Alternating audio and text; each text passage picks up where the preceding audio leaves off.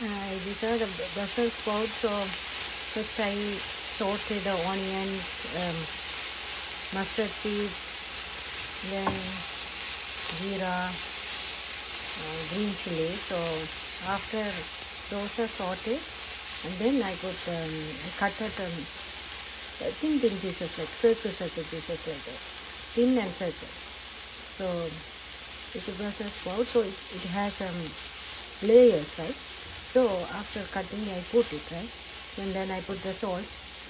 Now I saute it, and curry leaves also you can put easily. So then you have to do like that. So see that. So you have to taste when it's cooked or not.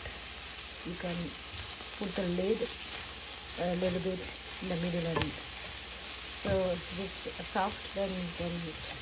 So say this for the side dish for the rice, and then you can make it for the noodles too. Anyway, so bye.